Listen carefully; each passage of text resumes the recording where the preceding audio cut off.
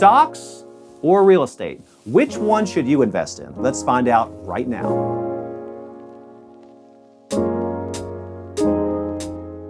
Hey guys, it's Brad Reynolds with Synergy, hashtag Think Nashville, Think Brad. And if it's me, it's 100% real estate over stocks. Why? Because I can make more money with it, and so can you. You see, compound interest is one of the great wonders of our world. How does it work? The whole idea that you start with a small amount of money and turn it into a big amount of money. And the reality is there's a ton of things you could invest in these days. Crypto, stocks, real estate, bonds. The sky is truly the limit. My career as an investor goes back a long ways, back to early 2001. I was 14 years old. I was working at my church doing Upward basketball games. They paid a whopping $5 per game. But at the end of that season, I basically took the money that I made, 250 bucks, and invested it into a stock. And that stock was General Electric. Now, it was a terrible choice. It basically went nowhere, but it started something in me. How can you take a small amount of money and turn it into more? While my interest in stocks has never been lower, my love, admiration, respect, and every known positive word you could think of for real estate has never been higher. Now I want to give you a couple of the big pros as well as a few minuses for why I think that. First, the pros. The biggest one, it increases in value. If you buy the right property at the right price, at the right time, in the right location, you are almost guaranteed that over time it's going to go up in value.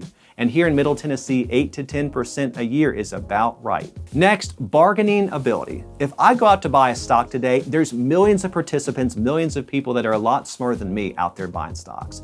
I really can't get a bargain deal there. Whatever it's trading at is what I'm gonna buy it at. But with real estate, I have 12 plus years now of looking at properties, valuing them, and seeing opportunities within opportunities to where sometimes I can buy a place a little below what it's worth and other times way below what it's worth. I love getting bargains, and I get that in real estate. Lastly, rental income. If I buy an investment property, I can rent it out to someone else who pays that mortgage.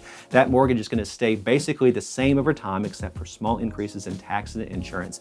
And I can raise the rate every year or every other year and have more and more cash flow to go and buy more and more rental property. So ultimately, there's a lot of flexibility with real estate. When I buy it, I like to hold it. I don't like to sell it. And as it goes up in value, I can do a cash out refinance. I can do a HELOC. I can access that value when needed to go and buy more real estate. Overall, your return should be higher in real estate than in stocks. Yes, it's going to require more work and be more hands-on. Typically, your IRR should be at least 15% or more, especially for income producing properties per year. And think of your IRR as just another word for return. In terms of cash on cash return, 8 to 12% is about right. Conversely, with stocks, you've really only got two ways to make money with it. One is that it goes up in value, and the other is that if it's a stock that pays a dividend, you could get that quarterly. So now that we've talked about the pros, let's talk about the downfalls. The reality is nothing is perfect in life. Real estate is going to be more hands-on. That's the number one takeaway versus stocks. Stocks is kind of set it and forget it. So here's a couple quick ones to know. First, your stocks are never going to forget to pay the rent. Your stocks are never going to dodge your calls, mess your house up, or worst case scenario, have to be evicted.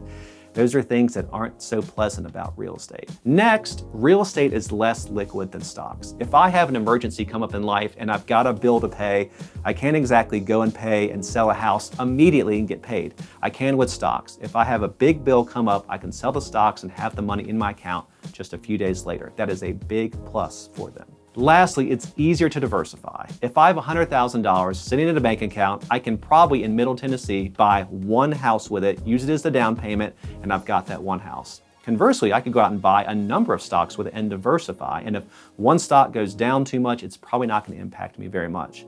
But if I had a rental property that I used at 100,000 bucks and I buy next to a plant and the guy renting from me works for the plant and that plant closes, I could be in trouble really fast. So there is less diversification in real estate. I like real estate. It's something I've learned to like and love over the last 12 years. I love meeting new clients. I love showing buildings. I love going under contract. I love negotiating a deal, working through a deal, closing a deal.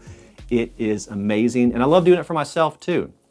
Stocks, conversely, are too easy. You log online to your brokerage account, you buy a stock, and you just kind of hang out. It's almost too easy. Maybe that's for good reason, but for me, real estate is the place to be.